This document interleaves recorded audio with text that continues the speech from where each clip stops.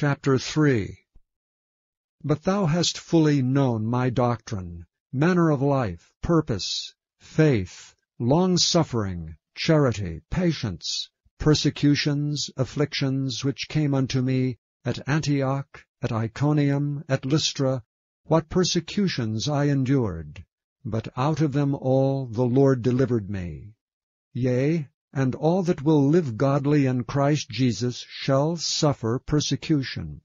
But evil men and seducers shall wax worse and worse, deceiving and being deceived.